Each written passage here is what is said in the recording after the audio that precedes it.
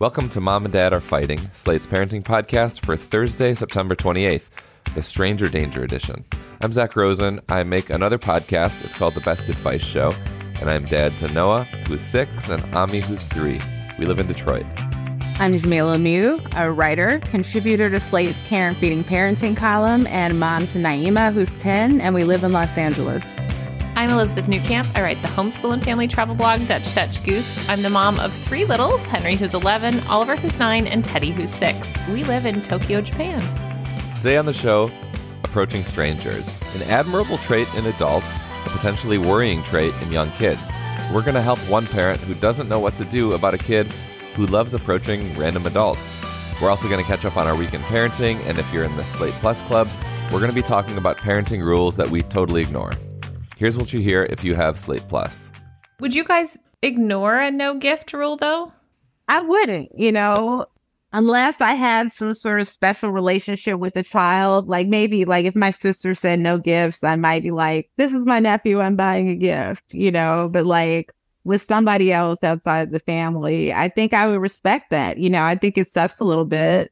Part of the joy of a birthday party is all that stuff you have when you go home, but I wouldn't violate the rule. By becoming a Slate Plus member, you'll enjoy a weekly bonus segment and all your beloved Slate podcasts without any advertisements. It's the ultimate way to enhance your listening experience while also providing vital support to the show.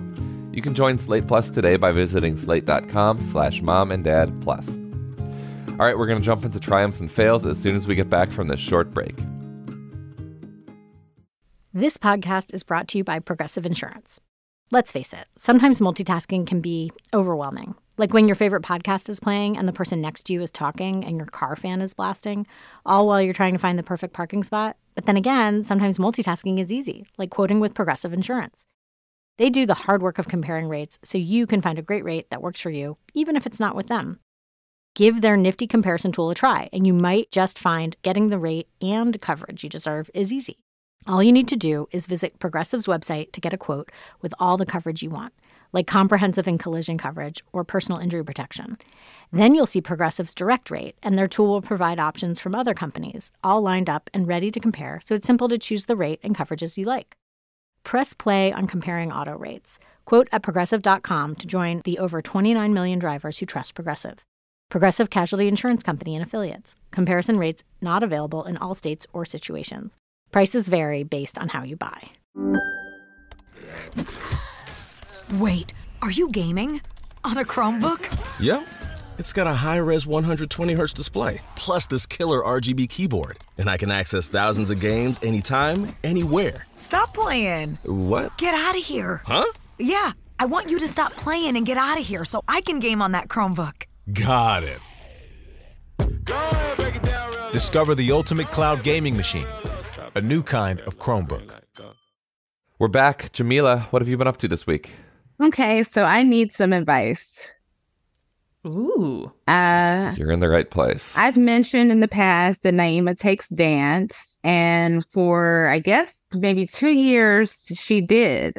Now, she did drop out of the last recital that she was supposed to be in because there were 2 performances going on at once. There was a school dance performance that had rehearsals 3 or 4 days a week. And then there was one for her dance school. And she said, I don't feel like I've mastered the dances at the dance school recital. I'm burnt out. I need a break. So we allowed her to do that. And she didn't go to dance camp this summer. She did other things. And, the time for dance to start back up comes, and I go and I buy her dance clothes, and we go to the dance store together. And then she tells me she doesn't want to do it anymore, that her father and I signed her up without asking. She said, you just assumed, I feel like dance has ruined my life. I got COVID at dance school, it's too stressful. I don't want to do it anymore. So, her dad and I were very disappointed and attempted to make her do it, which she just flat out refused. So we're like, cool, we're not dancing anymore, for now at least. Mm-hmm. She says she wants to sign up and do a sport like some of her friends. Her friends are doing sports.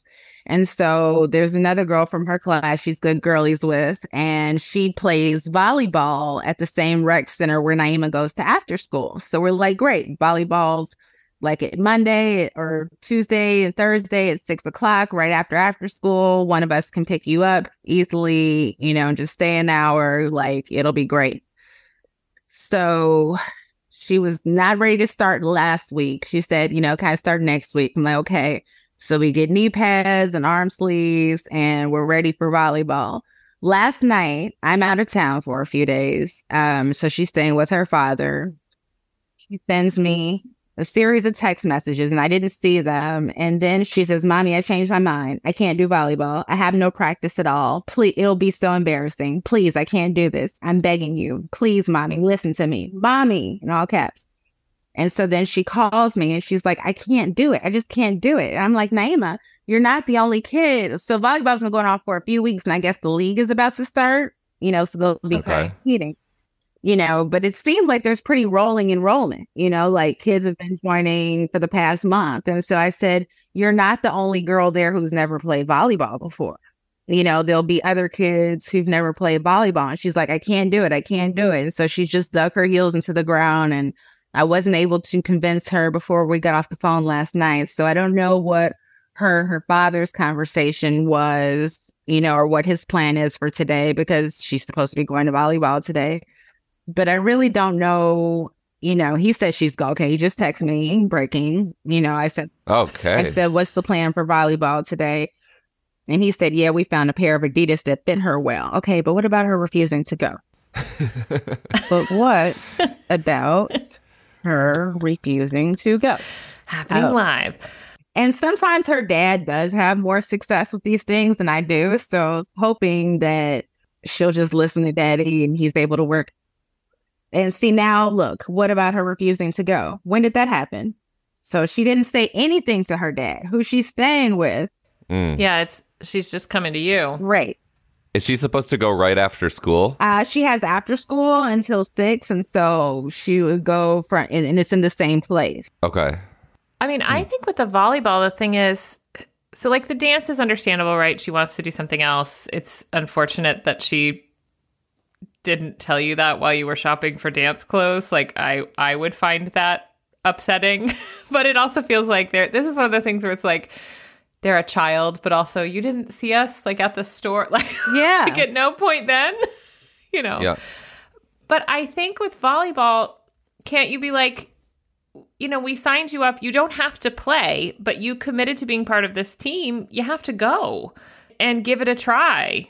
No, I agree with what you're saying, Elizabeth. I think that it has to be like some tough love here. Like, you signed up for this, like, let's just try this. Like, give this whatever. Set, one game, 1 week, 2 weeks, but like it's really important that you just stick with it, because I think you might like it. Then if you don't like it, if you're like humiliated after a couple weeks, then we can reevaluate. But she's given up before she even gives it a shot.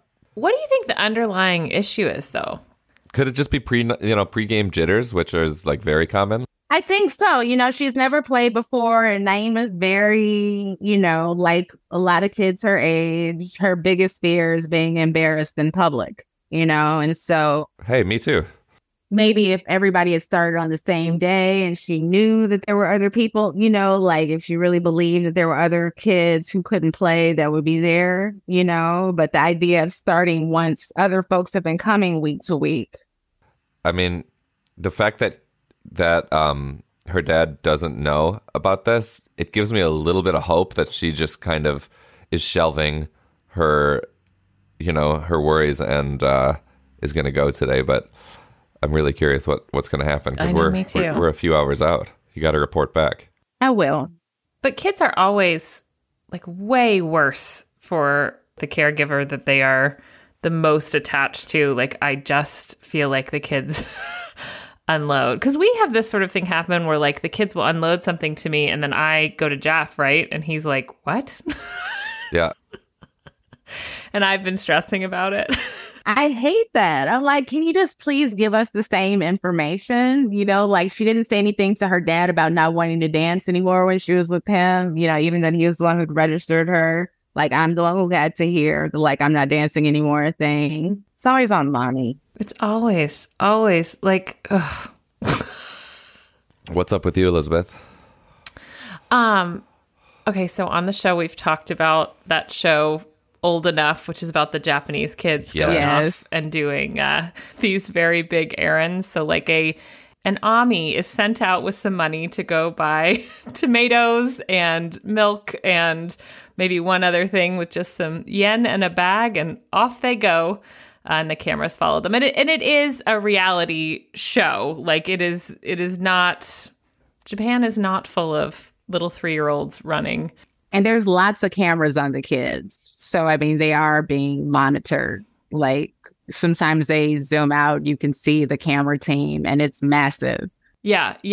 They're not like alone. But Teddy has been really insistent that his friends run errands. Henry also is like, well, I can just go get it. Like my friends just go to the grocery store, or go do these things. So we had been letting them just walk to the bakery, which is great. And the safety net is so nice that like if they make a mistake to get to the grocery store, there's a couple street crossings, and the kids have said like the parents just sort of make sure other people on the street just kind of make sure that they're waiting and that they don't take off, and the little kids all raise their hands when they cross the street here. So it's like just very well set up for them to do this.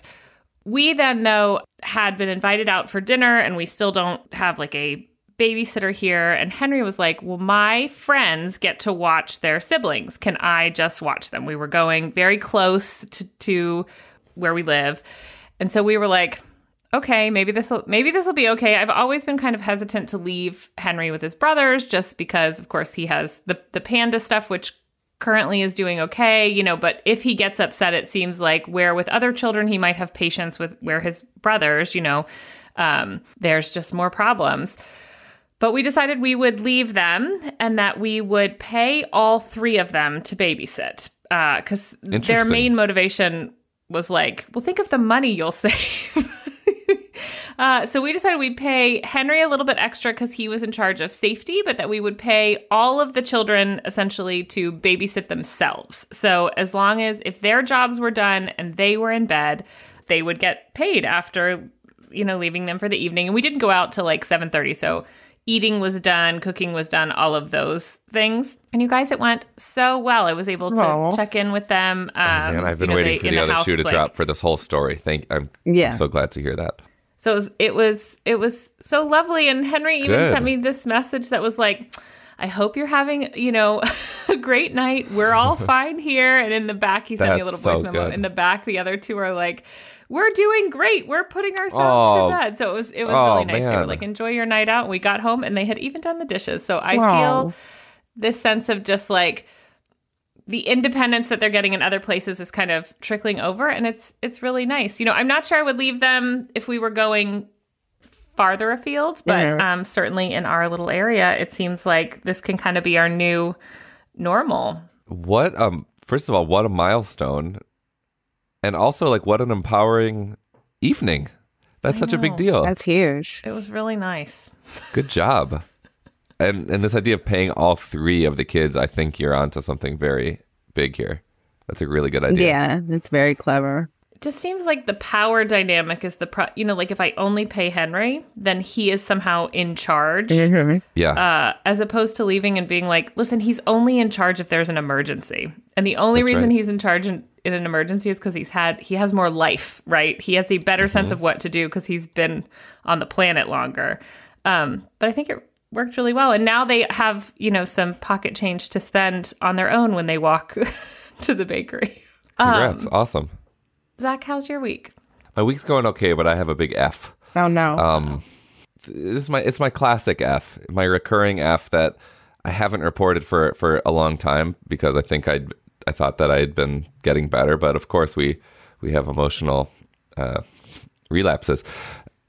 It's the morning. Sheer leaves every day pretty much before the kids wake up. She has to be at work early, so I'm always on morning duty, and typically I give the kids a little TV while they eat breakfast so I can, get the stuff together. And Ami lately has been like pretty good at giving up the TV, but the other day I know now that, you have to give them warnings. You have 10 minutes, you have 5 minutes, you have 3 minutes. I give a lot of warnings. Like, TV time's almost up, bro. Gave him all the warnings. Despite that, I'm telling Ami, it's time to go. We got to get in the car. He's not turning the TV off. So I go and pull it out of his hands, and he throws his waffle. And I don't like when we throw food in the house. It's not something that they've done. This isn't a trend. It really caught me off guard. I was like, whoa, this is, it fired me up in the moment. So I picked him up and I'm like, Ami, that is not right. That is not right. And I think I'm conveying the harshness accurately. You can ask Noah because she was there. But it made him really upset. He started crying, like I just pick him up and take him into the car and strap him in. And then on the way to school, we drop Noah off first. She proceeds to lecture me for the next 5 minutes. Dad, do you think you needed to speak to him like that? If someone spoke to you like that, how would that make you feel? You're so much bigger than him. And if someone was mean to you, you're saying you would be hurt. Imagine what it's like for him. He's so little. And I felt like she was making some really good points. And I was ashamed because I could have just taken a breath before I picked him up kind of violently and said, that is not right. And I think she was right. She's like, do you think that helped the situation to react like that? So I was very proud of her for clocking that, for advocating for him. And I sat there acknowledging that I had messed up and feeling some deep shame. Ami forgave me, but it's just another reminder. My anger is never completely fixed. I haven't arrived entirely on Zen Mountain. I'm always gonna fuck up, which I did. And I felt bad about it. And I am glad to report today he gave up the TV. Everything went well, which it usually does. But I really have that one recent morning in mind moving forward. How did you talk to Ami about what happened?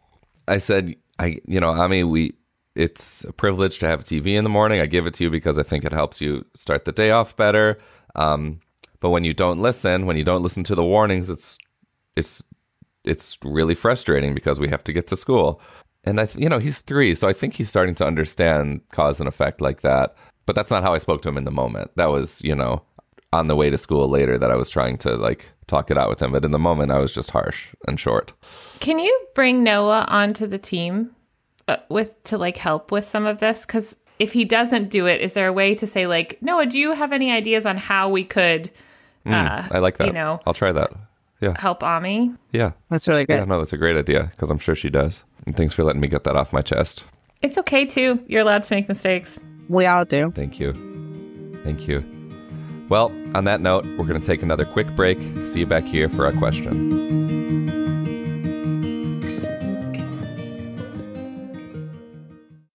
Critics are calling The Creator a masterpiece. Joshua, take care of her. I promise. It's the best film of the year. Phenomenal. The best sci-fi film in ages.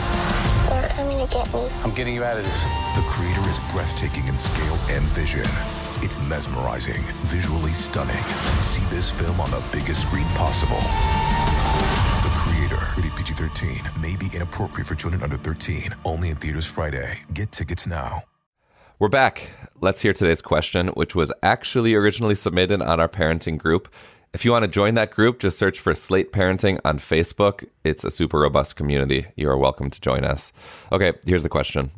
My 4-year-old son knows no stranger. He will randomly grab a hand, lean on a body, or climb on the person. Usually it's a friend's dad or someone he's seen at church. Not people he knows well, but at least seen before. Today he was in a petting zoo area, and I looked over to see him leaning on, talking closely with the guy who runs it. The guy was talking back to him while lightly stroking my son's back. I saw it and immediately told TJ to come out and to me. We have told him ad nauseum not to do this stuff. Any ideas what to say or do? Also, I'm a bit creeped out by the zoo guy touching my kid's back. Am I being paranoid? No, you're not being paranoid at all. And the zoo guy definitely crossed the boundary by touching your child in that way. It's not a traditional inappropriate touch, but we just don't put our hands on other people's kids, unless you absolutely have to. But I think in terms of talking to your little one, it's time to talk about stranger danger. This is one of the most difficult things we have to tell our children, that not everybody is good. That there are people out there who don't have your best intentions in mind. And, they may want to take you from us. They may want to hurt you. And you have to, exercise judgment, deciding who you talk to. And in general, the rule, at this point in your life is that you don't talk to anyone unless your parents say it's okay. But I think letting him know, there are bad people out here is important. It's not something that's easy for children to understand, but it's something that they need to know.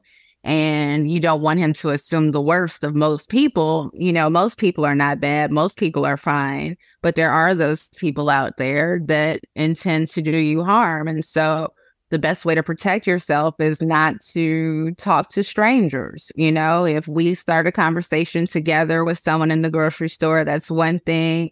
If you say, Mommy, I want to talk to this person, or can I ask this, tour guide at the zoo a question, that's fine. But let it be something that we do together. And it also, you have to let him know that people shouldn't be touching him. Strangers should not be putting their hands on him. Yeah, I'm more concerned about the touching than I am about talking to strangers. Like, in general, I think someone talking to adults and generally engaging with them is probably fine. 4 is kind of hard for them to understand the dangers of the world, which is why I think we've taken to this, talk about stranger danger. We talked to our kids about tricky adults, having them just question what an adult would need from a child. And so it's okay to engage with them, but why would an adult want to know information about a child? Based on what you know about adults, do they seem in general, the ones aren't typically that interested in what children are doing unless that is their job or they are close to you, right? So why would they need your help with something? Why would they need to know this? Asking them those questions. I agree, though, that the touching, you need to just say, adults are not to be touching you. That is a behavior of a tricky adult, right? Touch is something that is built on trust, and this is why. If you are uncomfortable as the parent, it is okay then to approach and change the child's behavior. But I think that if you are having a lot of trouble with this, you just have to be closer to them and helping them monitor this stuff until they are capable of doing it themselves. And you just need to ask yourself, I think if you're worried that you're being overly restrictive, then you can just each time that you have that feeling, check in with yourself and say, am I overreacting? Something like, hey, this kid is, his back is being stroked by this man in the petting zoo. Definitely that it is okay. And you should feel well, this is weird. And you need to come back to me. But I think you can say we can't go to the petting zoo today because I need to be able to go in with you, or we can't go here because I need to be able to be with you because you're having trouble with this. I do want to mention, again, we are not doctors, but there is something called the disinhibited social engagement disorder, which if you're really worried about it, this is something in which a kid knows no stranger. I do not think that your child has this because it typically comes with a kid that hasn't properly attached to their caregivers.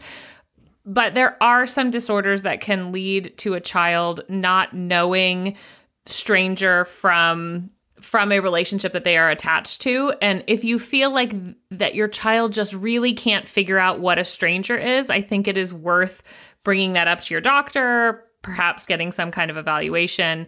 If you're just finding that, hey, we're going over this and their kids their age are sort of getting it and my kid is not, it's possible that they just can't figure out what a stranger is and you may need some additional support. Just want to put that out there. I want to bring in a couple comments from our Facebook group. Marnie says this: I know some people don't like the idea of putting little kids on a leash, but I think it's genius and saves lives. Every time I see a kid in one of those little harnesses with a leash, I think that is a kid who can have some freedom of movement, but will still be safe from dashing in front of a car or wandering too far off in a crowd or a moment of inattention. If a kid isn't yet able to follow safety instructions, it can help keep them safe. What do you think about leashing kids? I'm pro-leash. I was a leasher. I think I started when she was around 3 and maybe did it for about a year, but it was incredibly helpful, you know. Huh. She didn't mind it. She had a cute little backpack with a teddy bear attached to it, you know, that attached to a strap that went around my wrist. And it definitely kept her safe on a number of occasions. One more person who came to this scenario kind of on the opposite side of the worry spectrum. This is Ashley, who writes, "There's a lot of anxiety in these comments, and I get why. Social media and 24-hour news tells us our children are always one step from being snatched or abused, but the fact is, stranger danger is not the risk it's made out to be. Let Grow is an organization that champions child independence and combats unneeded anxiety. They put it best. When today's parents were growing up, stranger danger was all the rage. Turns out, though, we were doing kids a real disservice. Telling children that every stranger was dangerous kept them from seeking out help when they needed it." So some myth busting there. Interesting. Yeah, I think I sort of subscribe to that theory that we just need to be like a little careful when we talk about stranger danger and passing on that anxiety. But again, in this case, I feel like seeing someone else rubbing your child's back that you don't know is like that is the kind of stranger danger that we want them to flee from. I also thought Danielle suggested a couple books. I always love a good book, but she said Berenstain Bears Learn About Strangers, which I remember reading as a child, and Stranger Safety were some good books we read around this age that tremendously helped her. They weren't overly scary, but really good points are brought up. And I always think books are a good way to bring this stuff up, even if the message in the book is not exactly what you want to teach. I think it's nice to have a conversation. Well, thanks to everyone who weighed in. If you want to join the parenting group, just search for Slate Parenting on Facebook. And you can always reach us directly at momanddad@slate.com or by calling 646-357-9318. And that's our show. Please subscribe, leave a rating and review, and tell your friends. This episode of Mom and Dad Are Fighting is produced by Rosemary Belson and Maura Currie. Shasha Leonard is the voice of our listeners. Alicia Montgomery is the VP of Slate Audio. For Elizabeth Newcamp and Jamilah Lemieux, I'm Zak Rosen. Thanks for listening.